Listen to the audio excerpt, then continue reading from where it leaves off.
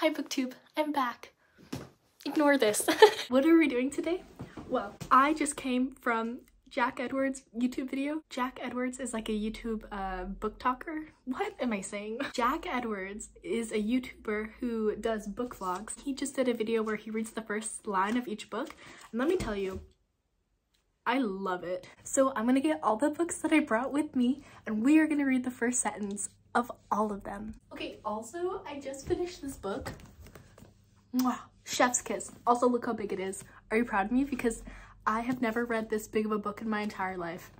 I can't believe I actually stuck with it. And it was so good. Not enough good things to say about it. Oh, I mean, like, in a good way, though. Like, not enough good things as in, like, there's not enough good things in the world. Okay, whatever. I read the first line of some of these books with you guys in my last, like, book video because I am somebody who will determine if I read the book based on the first line. I think that the first line is like the most integral part of a book. I'm less of a cover person than I am of a first line person. It is so important to me because it kind of just demonstrates the best of the best that the author can do on like a first impression basis. If they can't do a good opening, then they probably can't do a good middle when it gets boring. I heard this thing on TikTok where this girl flips to page 99 because by then the author should be getting to the core of the book, but also by that point the author is less particular about their words because they're in the middle of it, so it's less like the beginning where they're trying to be all fancy. I'm not a book snob, I swear. I'm not at that point in my book journey where I can just read academic writing and be like, bravo, like this thing was hard to get through and I hated every second of it, but the story line was great. Like, I can't. My voice is really scratchy. It's because I have a cold. My like tonsils are swollen to the size of beach balls. It's terrible. So I mean, obviously let's start with my one true love, Outlander. Dudes, did I go to Scotland just because of Outlander? Yes.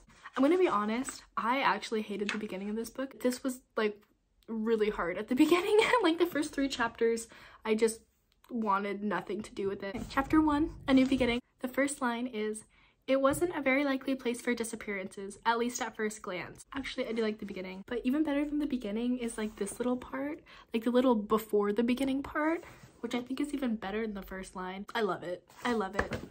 I think I, just like Jack Edwards, I'm gonna do a ranking. I think we're just gonna put them on this chair. Okay, I moved it so my head would block the gross bottles right there. And then I can look at whatever book I'm choosing next. Okay, I'm gonna blindly decide. Are you ready? Oh, To Kill a Kingdom. This is actually the only other book I've read while here. What is this light doing? Do you see that? Okay, now it's okay. It was like flickering. Okay, now it's good. To Kill a Kingdom. This is the only book that I've actually read from all the books that I brought here. It's good. I already talked about my views on it. I'm not gonna reiterate. 1. I have a heart for every year I've been alive. I love that. Like, I actually adore that first line. The one thing I do really like about this author is she is gorgeous with her words. Like, she transports you into a different world. And I have a heart for every year I've been alive? What? That's so cool. It makes you wonder, what do you mean?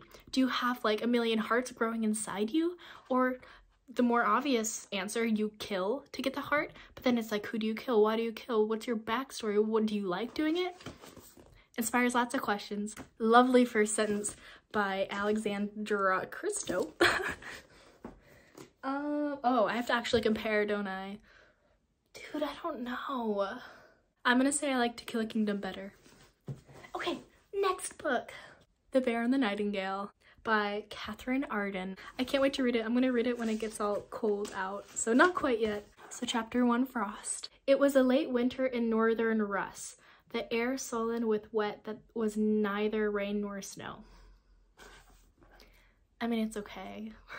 See, I'm not a big fan of like descriptive first sentences that's like, the earth was warm and luscious or something, because it's like, that can be in any book. Like, that doesn't tell me anything that is really important, you know? And like, the air can be sullen with wet that was neither rain nor snow in any book. It doesn't really tell me too much. So honestly, I think this would be below Outlander, which I'm sad about because I'm really excited to read that book. You win some, you lose some. Now we're gonna read the Atlas 6, which is like just huge in the dark academia section right now, and it's all over TikTok. I think it's been all over TikTok for like a year. I've never picked it up until the 3 for 2 book sale. The first chapter is called Beginning. Well, I hope it's the beginning. Perhaps it was a tired thing. All the references the world had already made to the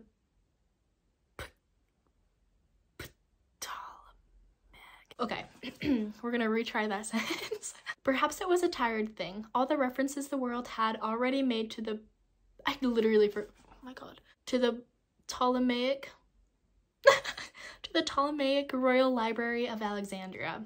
Honestly, I don't love this sentence. I mean, I get it. I get where they're coming from and why this would be a good beginning sentence, but it doesn't just captivate me because, frankly, I don't really care about the Royal Library of Alexandria. That was someone that set on fire, right? And like all the world's greatest literature was lost or something like that. And I get that's really cool if that thing is still surviving in this like world, but I also don't care that much. I think I'll put it after The Bear and the Nightingale. So, I mean, like above The Bear and the Nightingale, because The Bear and the Nightingale could be anywhere. Like, could be describing anything, but this one couldn't be. This is the one I'm reading right now. This is called The Maidens by Alex. The sticker is over her name. I'm one of those readers that never peel off. Oh, that looks so ugly. Sorry. It left a little thingy and I'm too lazy to like take it off. But I am one of those readers that never takes off the stickers. Like I don't care that much. Ew, ignore my greasy fingers. Dang, this is really just exposing me. But it is The Maidens by Alex Michaelides.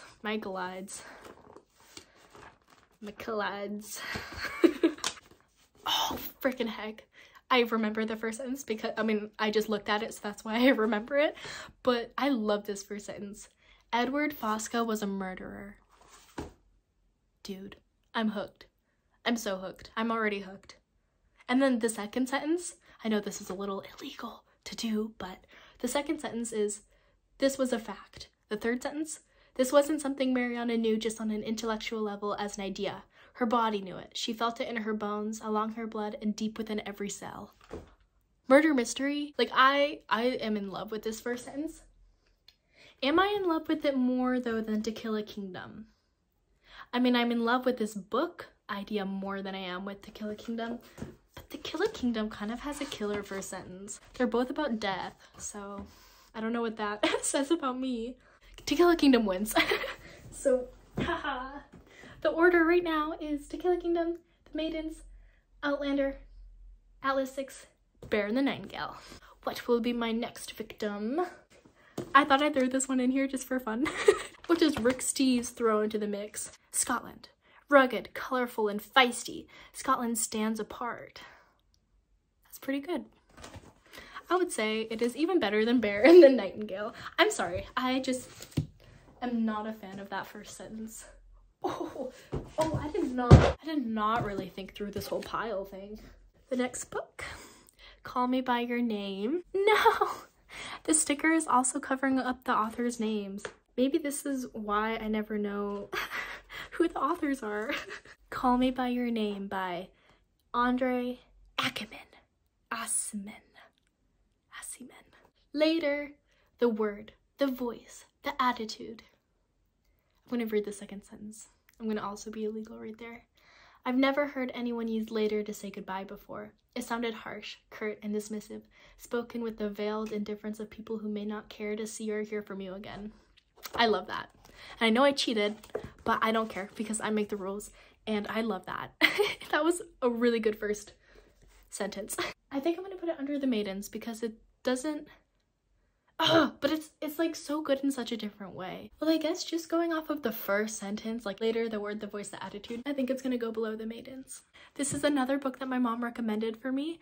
It is Man's Search for Meaning by Viktor Frankl.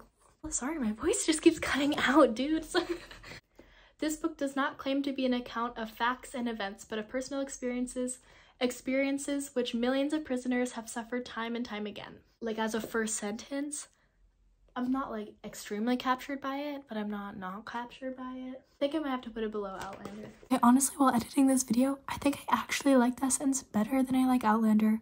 Maybe even better than I like Call Me By Your Name, and possibly better than I like The Maiden. But also because the first sentence does such a good job of bringing the human element to your situation in which a lot of times we just look at the numbers, when really he's reminding us that these were actual people with actual lives and actual experiences, and I think that's really important.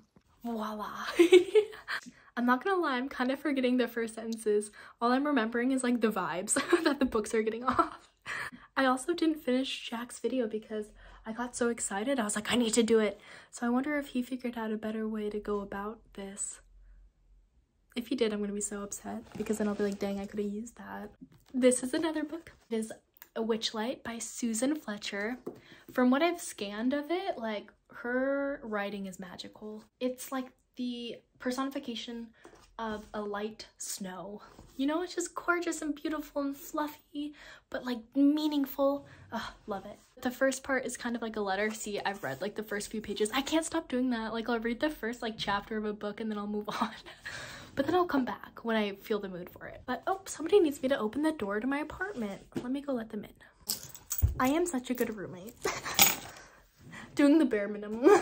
Also, I definitely wouldn't mind doing a video where it's like you rank based on the covers, because I totally also do that. But I feel like you're gonna get sick of me ranking the same books over and over again because I'm abroad and these are the only books I have. Okay, so Witchlight by Susan Fletcher. Jane, I can't think of a winter that has been this cruel or asked so much of me. See, I like that. What did it ask of you? Why has it been so cruel? You know, like that puts a bit of personality into something that could be in any situation. I think that's gonna go above Call Me By Your Name. I think it's moved to 3rd place. Wow. Top 2 are really just staying strong, aren't they? Wow. Okay. This one, recommended by Steph Borer, so I had to do it. The Fine Print by Lauren Asher. Isn't that interesting? Look, it's like a roller coaster on the first page, which honestly kind of throws me off. I honestly kind of don't like that. I don't know how to describe it. But have you ever been on the corkscrew, like that roller coaster? That's what that reminds me of. Chapter 1, Rowan. The time, I can't read. The last time I attended a funeral, I ended up with a broken arm. I do like that one too. I do like simple first lines, but like simple first lines in a complex way, in a way that like describes the character. Maybe I'm character driven, but I also like cool plots, but maybe I am character driven. I don't know. I haven't explored this part about myself yet. Oh my god. Wait, sorry. But look at the the dedication. To the girls who dream of meeting a prince but end up falling for the misunderstood villain. Okay. That solidified my ranking, and I think that's actually going to be in 3rd place. No, but it's like, it's so different, and it's hard because I know Witchlight's going to be like this deep book that's like good for my soul, and then this book is not going to be a good for my soul deep book. Okay, I just reread Witchlight. That one's better than this. But then is Call Me By Your Name better than it? I'm so indecisive too. I'm such an indecisive person. This was not the challenge for me. Later, the word, the voice, the attitude. No, okay. This one is gonna go in 4th place. Beautiful Tower. Do poetry books count? The first of this poetry book, Scottish poetry, is Quinn that I had overseen this region. The Quilk. I feel like that would just go at the bottom. Oh, I'm actually terrified. It's like Jenga. It's like reverse Jenga, kind of.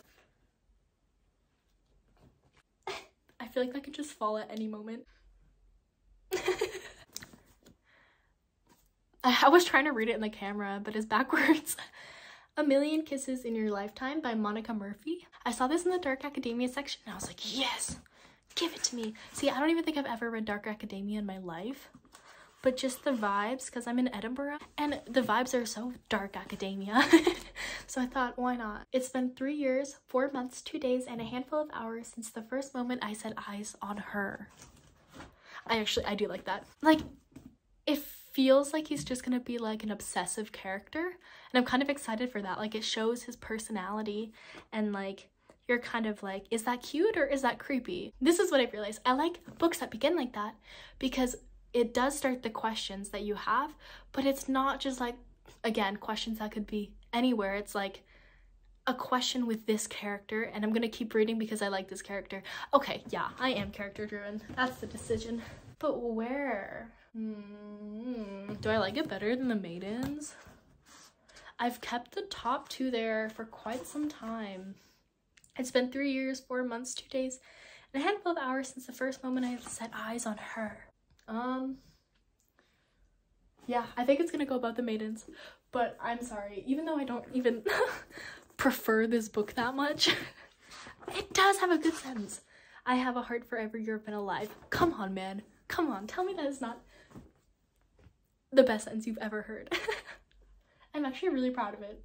Look at my pile. Wait, I'm gonna go look and see if I have any more books.